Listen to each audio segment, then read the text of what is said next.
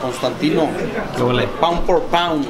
Little Giant Boxing. We're here with the future of boxing, Jose Rayo Valenzuela of Team Benavides. Rayo, talk to me about your last-minute replacement opponent, 14-0, undefeated, 13 knockouts. Talk to me about him. He's a tough fighter, you know what I'm saying? He has that knockout power. He has 14 fights, 13 wins by knockout.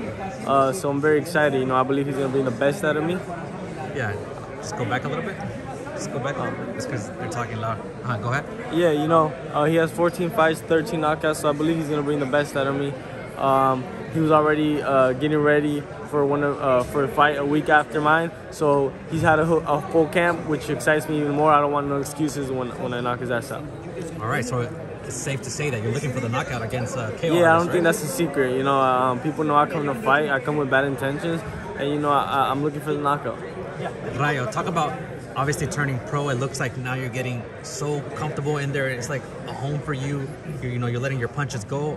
How has turning pro and like your experience helped you thus far? Definitely. You know, I was actually talking to David after my fight, you know, my Bandido Vargas fight. When I was in the ring right before that bell rung, I just felt like I was in my living room. You know what I'm saying? I felt good. I felt comfortable, and then, you know, of course it showed. And I just got to keep doing that this Sunday. Be relaxed and, you know, just be patient. What do you attribute that to? The relaxation, like I think just being around him, you know, all the experience that he's passed on to me. You know, he's been teaching me in the gym, in and out. I feel like, you know, I got a little edge because I'm able to work with a champion. Is it safe to say that you being in his shadow, seeing him in the locker room throughout the whole camp, having camp with him, you know, sparring him has helped you so much, like take your game to the next level? Definitely. I think it's prepared me for these moments, and I think it's showing. What does he tell you as far as like, hey, like right before a fight? What does he tell you? Well, you know, back then when I first started, I was super eager just to jump in there and start swinging, and it was giving me problems. We knew I had the skill, but I was just unable to relax. So, you know, he would just tell me to breathe, you know, just be calm, do what I do. And then slowly, you know, it just one day clicked. And I feel like, you know, I know where I'm at, and that's what I do what I love to do, and I just do, you know, do that. Rayo, you're obviously in one of the hottest divisions in boxing, if not the hottest. This is the new wave of boxing coming in. You, Tank, Haney, Ryan, Shakur, etc., etc. How excited are you that you're at an arm's reach with those guys? Oh man, I'm very excited. You know, it motivates me every day to get up and work hard. I was listening to Pitbull talk when they asked him about me, but you know, this is the shit that kind of bums me out. You know, he said I don't got the resume to fight him yet, but he's over here acting like he's some kind of champion. He's acting like he beat Tank. You lost. You know what I'm saying? What are you talking about? Yeah, I'm not ready, or I don't have the resume to fight him. The guy that I knocked out in the first round last fight, he went all rounds with him. He couldn't stop him. He had a war with him. And I knocked his ass out in the first round. So, you know, but at the same time, you know, that's a good thing. You know what I mean? That shows that, you know, they got a little fear in their heart. What do you tell Pitbull Cruz? You know, he's a hell of a fighter, you know. I'm Mexican, he's Mexican, you know. Give me the opportunity, you know, to make that great fight happen. You know, I think it's a hell of a show, you know.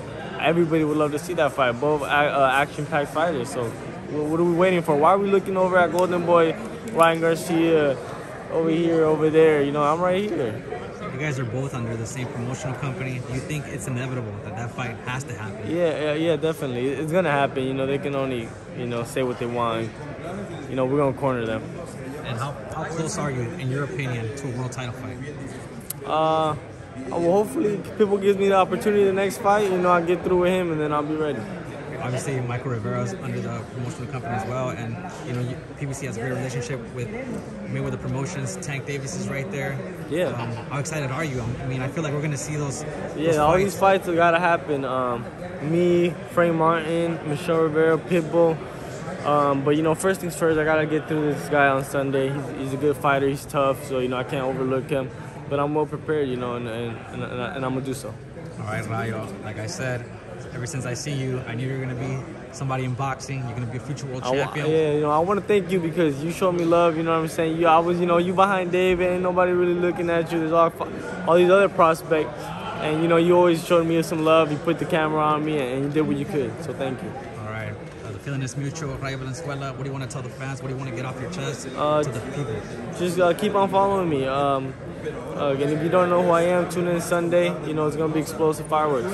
Last question. You're looking to steal the show? Because obviously you got Pitbull Cruz, who's going to look for the KO, obviously. Definitely. We heard King Kong, we heard Andy. They want to look for the knockout. Are you looking to steal those fans? Definitely. On the last card it was with Earl Spence and Ugas, you know, I had the only tremendous knockout of the night, spectacular knockout, you know, you could say first round. So, you know, I'll be looking to do the same, but, you know, I won't be rushing things. All right, thank you, Ray. Appreciate your time. Thank you.